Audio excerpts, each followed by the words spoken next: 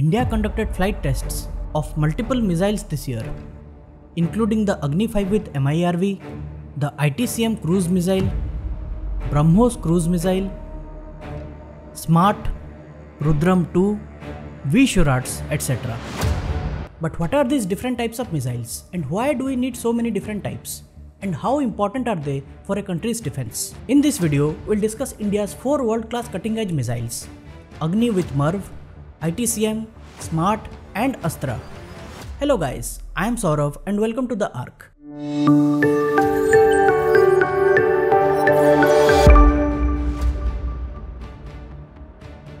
In simple terms, a missile is a smart unmanned rocket that can carry a payload to a target point and cause destruction. So missiles are different in terms of their range, velocity, trajectory, type of warhead it can carry, platform from where it can be launched, etc. Depending on the objective of the missile, its propulsion system, guidance system, aerodynamic features are designed, and missiles are classified accordingly. In terms of launch mode, it can be surface to surface, air to surface, air to air. In terms of range, it can be short, medium or intermediate. Take a look at this missile classification. Missiles are extremely important for a country's defense infrastructure, and self-reliance in missile technology all the more so. India over the years has developed a spectrum of world-class missiles, including intercontinental ballistic missiles, supersonic cruise missiles, air-to-air missiles, submarine-launched missiles, and even counter-space missiles. But any discussion on India's missiles is incomplete without mentioning this guy, Dr. APJ Abdul Kalam, the Missile Man of India. Around the year 1982, the Government of India started the Integrated Guided Missile Development Program, or IGMDP, with an objective to develop strategic missiles. Dr. Kalam, who was then the Director of Defense Research and Development Laboratory, was given the responsibility of IGMDP. The program set the target of developing 5 different missiles, which later took the shape of Short-Range Surface-to-Surface Ballistic Missile Prithvi, Intermediate-Range Surface-to-Surface Ballistic Missile Agni, Short-Range Low-Level Surface-to-Air Missile Trishul, Medium-Range Surface-to-Air Missile Akash, 3rd Generation Anti-Tank Missile Nag. If you want to know more about how and where these missiles get tested, do check out my video on ITR Chandipur and Dr. Abdul Kalam Island in Odisha. The array of missiles India developed that made India self-reliant in missile technology is a result of the IGMDP program. Over the years, these missiles are being improved in terms of technology, range and lethality. And one such improvement is the MIRV or MIRV technology on the Agni missile. On March 11, 2024, DRDO conducted first successful flight test of Agni-V missile with multiple independently targetable re-entry vehicle or MIRV technology. Named Mission Divyastra, the missile was launched from Dr. Abdul Kalam Island off the coast of Odisha. MIRV is a complex technology, and after this test, India joins a small group of countries, the US, UK, Russia, France and China, that have developed it.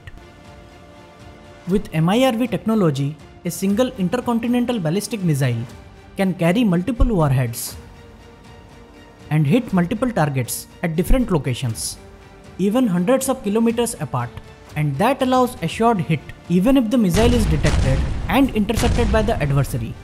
Experts suggest the MIRV Agni-V will be able to carry 4 to 6 warheads, and with Agni-V's officially claimed range of 5,000 kilometers, it will be able to hit almost all the important targets.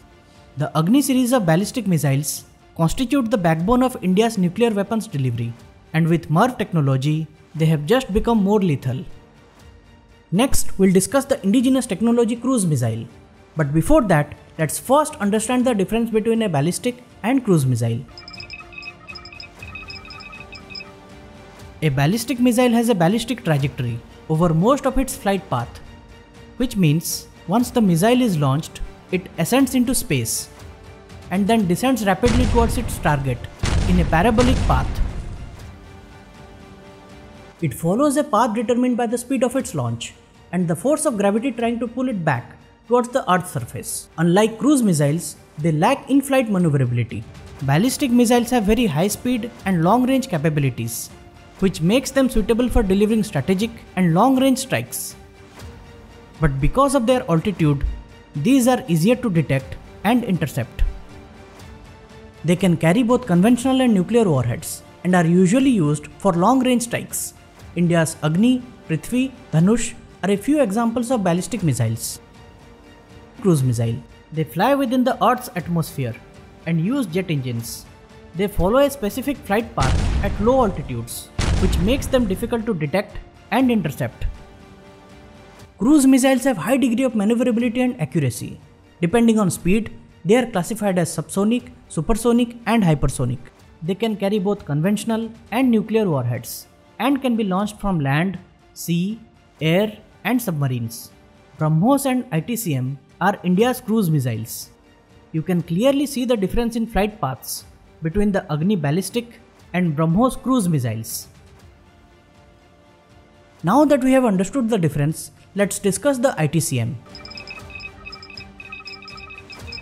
On April 18, 2024, DRDO conducted successful flight test of indigenous technology cruise missile from ITR Chandipur off the Odisha coast.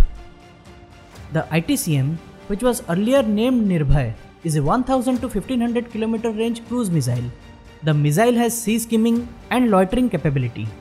The missile in its early stage of development had a Russian engine, but now it has the small turbofan engine or STFE, developed by the Gas Turbine Research Establishment or GTRE.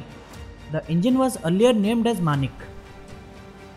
The missile has been in development for more than a decade now and has seen mixed results. But after the recent successful test flight, it may get inducted very soon. It will be operated by both the Indian Navy and Air Force. As far as global missiles of this class are concerned, the ITCM missile belongs to the same class as the US Tomahawk missile and French Exocet missile. The subsonic cruise missiles have greater control over speed and altitude. They have better ranges, stealth nature and maneuverability than their supersonic counterparts. India's BrahMos is one of the best supersonic cruise missiles in the world, but in the subsonic class we have been lacking. That is going to be fulfilled by the ITCM shortly. The next missile is a unique one.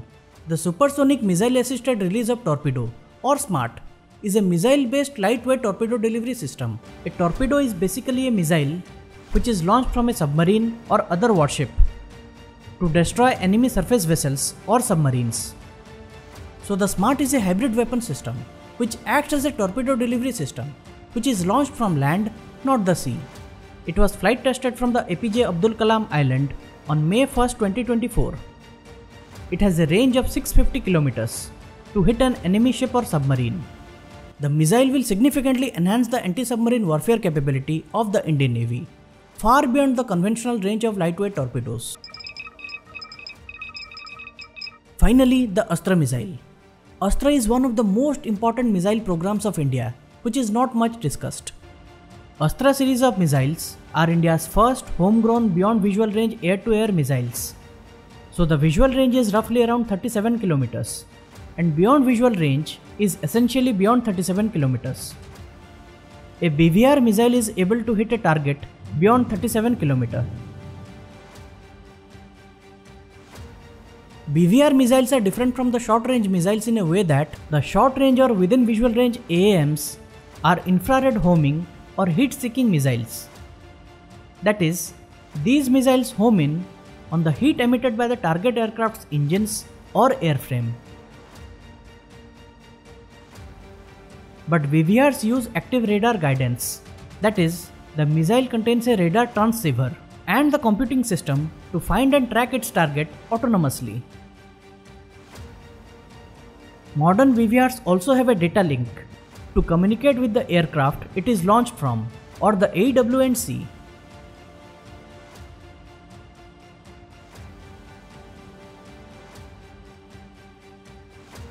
BVR missiles are standoff missiles that can be fired from longer distances and eliminate enemy airborne assets without exposing the aircraft to enemy air defenses. India felt the need for a good reliable air-to-air BVR missile on the 27th February 2019 air skirmish with Pakistan. If you remember, India conducted airstrikes on Pakistan's Balakot on 26 February 2019.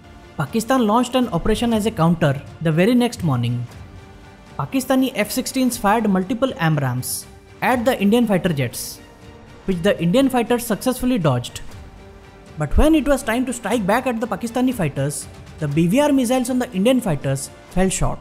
Indian Su-30s, which were involved in the air skirmish, were armed with the Russian R-77 BVRs, which did not have the range to realistically engage the Pakistani fighters. Secondly, there was a big inventory problem that the Indian Air Force faced. IAF uses fighters of different kinds, and they have their own set of missiles. So it's very difficult to maintain inventory of such a large number of missiles. And that's where the Astra missiles come into picture. The Astra AAM program was launched in the 2000s. It's an indigenously developed beyond visual range air-to-air missile with a range of 80 to 110 kilometers.